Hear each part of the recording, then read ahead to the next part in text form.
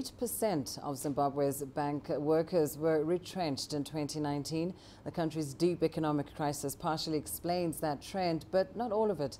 A move towards more automation of services also led to job cuts, and those who still remain could soon be in the firing line. As CGTN's Farai Mwakutuya now reports, they're being urged to reskill or risk getting left behind. A shrinking formal sector has whittled down the bankable population. At the same time, operating costs have been escalating, piling pressure on financial institutions. This, even before we talk about cash shortages, which have accelerated the need for rationalization.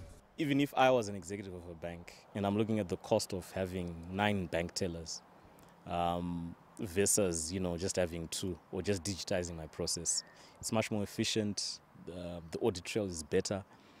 So many things are better when you're doing things using that ICT space. About 300 employees out of an estimated 4,000-strong banking sector workforce were laid off in 2019 under labor laws that allow employers to dismiss workers on notice and only pay them 2 weeks' wages for every year they've served. With more job losses forecast, those engaged in some of the routine work are being urged to adapt in order to remain relevant in the new order. There is some advisory work that will still be needed. The banks will still be very relevant, where you actually have to visit and talk to someone the way we are talking now and say, I want to invest in this particular industry. What will be your advice? The person will need to take that kind of information, prepare some research report and give you particular advice. If I was a bank teller right now, I'd be looking for some sort of an ICT course, data analysis, something along those lines, because as we digitize, a lot more of those skills are going to be required, and they're not presently here. Globally, they think that there are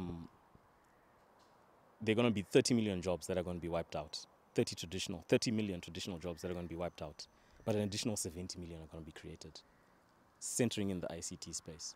That means the relentless march towards automation isn't all doom and gloom, especially for those who are willing to embrace it. Farai Mwakutuya, CGTN, Harare, Zimbabwe.